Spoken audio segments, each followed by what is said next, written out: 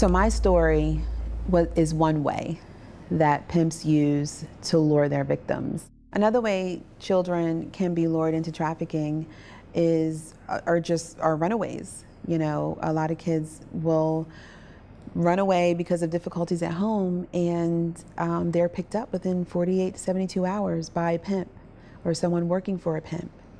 Another one is foster kids. Foster kids already feel a sense of rejection and possibly shame or not feeling accepted. And so, you know, this is a big one for traffickers because they can really pull on that vulnerability to exploit them. 60% of all kids that are being trafficked have a direct relations to foster care. Child trafficking was not a part of our organization, but because of what we have seen and what's coming to our door, we have just partnered with a trafficking organization that will provide training. And so that is an area that we are going to be really focusing on, because we feel that if we could get to the 500 to 800 that do not have health insurance that are on the street, if we can get to the 4,680 foster care kids that are missing before the child traffickers get to those youth, if we can get to them first through our work, then we think that, like I said, child trafficking can actually stop here. There's a large need for safe houses in the area, long-term and short-term facilities. A lot of that is just funding.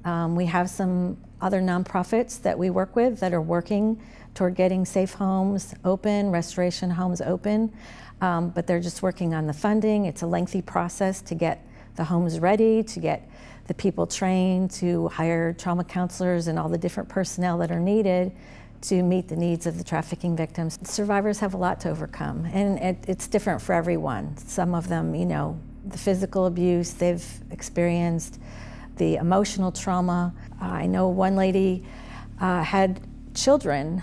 When she was able to break free from being trafficked, she had children that were still in the control of the trafficker, and it took time to get her children back. So there's all kinds of needs they may have coming out. Often they leave with nothing but the clothes on their back. They don't have any belongings. Those are all controlled by the trafficker. So all those needs need to be met when they come out.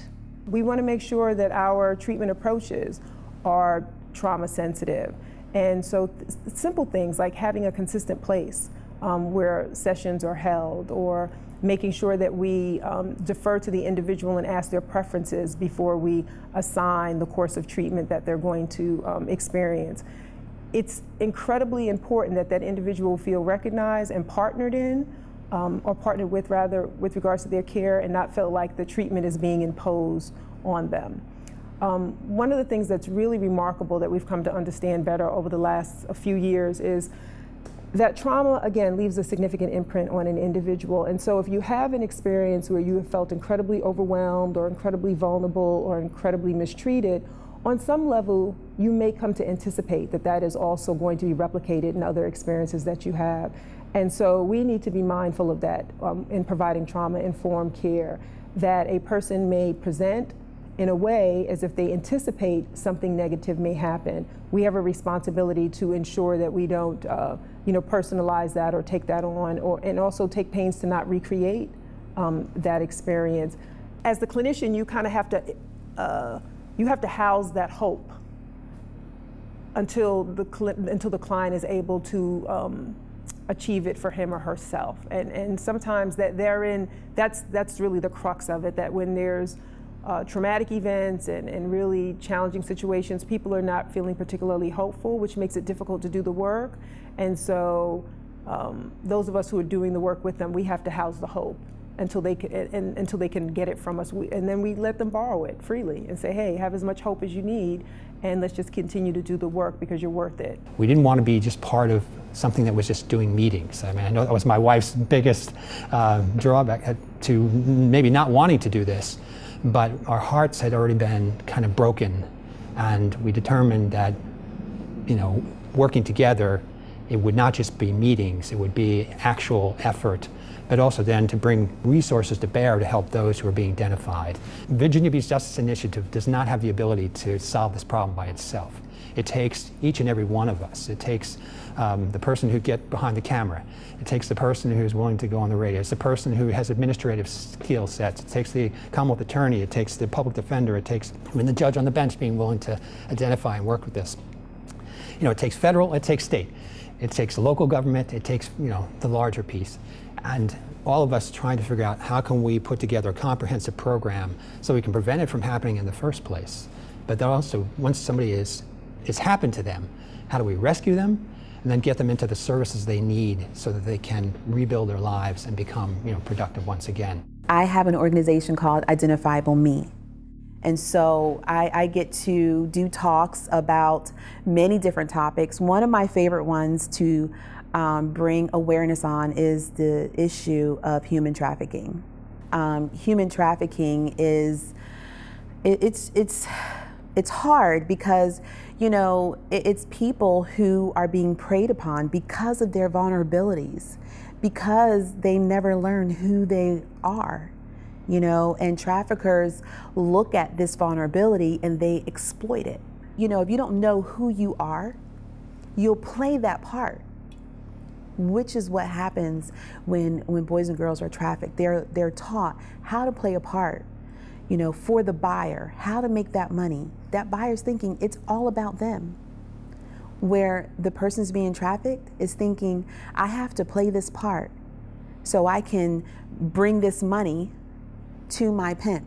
And so what Identifiable Me does, it encourages people to be themselves and have the freedom to be themselves, in every way. And sometimes you mess up and sometimes, it doesn't look well as you're going through the process, but it's sometimes just kind of going into your past and taking care of some of those issues of not feeling accepted or looking for affirmation on the outside instead of affirming who you are on the inside. If your child is asking you for attention and your child wants to be a part of your life, let them be a part of your life. Because it's going to take one incident, and I'm not just going to put human trafficking into it. It could be a car accident. It could be in the wrong place at the wrong time and something happens to them. When you lose that communication and when you lose the opportunity to be able to talk to your child is when it's going to hurt you the most. So why not make it good now? Why not just take the time to say, hey, how was your day? What did you do at school today? Or be that nosy parent and say, let me see your phone. Who are you talking to on Facebook? And when your child shuts a computer down and says, you don't need to know who I'm talking to on Facebook, that's when the internet should go off. Let's talk. How was your day? What did you do today? And if you can't do that, then you need to start thinking about what type of parent you really want to be. Because this is real. And when you make that phone call to the Newport News Police Department and say, my child was trafficked, you have to think about, what did you do to prevent it? What steps did you take to prevent this from happening to your child? I sometimes give people the generic answer as to why I do this, or why I got involved, with the laws and such. But you know what, really, what tweaked my heart, my daughter wrote that paper, but that didn't even still get it for me. It wasn't until I saw a documentary where a young woman, they were doing a reenactment of an actual situation where a young woman was in a room that was, 8 by 8 or some small dimension, where she had a bed, a place to go to the bathroom. I don't believe there were any lights, just the light that was hanging above that one light in the room, and everything, her life happened in that room. And men were brought to her, hours and hours a day that she had to give sexual favors to. And she didn't have any choice. She couldn't leave that room. That was her world. And it wasn't something she chose. And what got me, and what gets me now, what keeps me going, is that could be my daughter. It could be your daughter. Somebody watching this program, it could be their daughter, their niece, their friend, their son, their nephew, somebody at their work. And that's what drives me, even when it's hard, even when people, don't want to hear and such. It keeps me going, keeps me pushing, and it makes me passionate, because I don't want my daughter to be abducted. I don't want her to be lured into a trafficker's devices, and I don't want anybody else's to be either.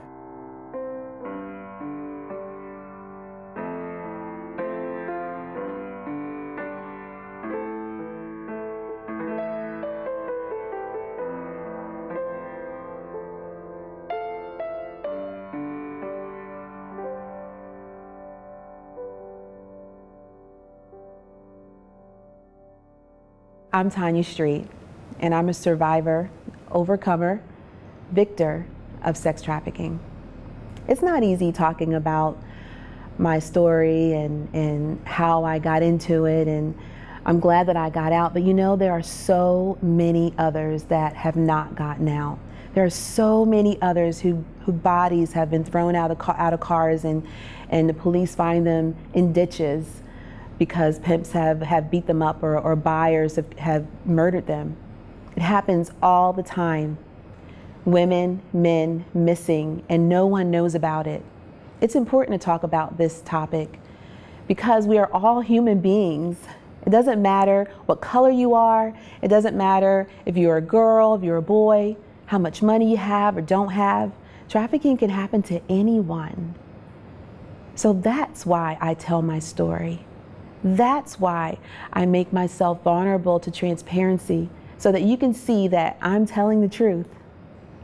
Because I want to make sure that you see clearly the picture, that you get a visual of how this happens, why this happens, and that it happens.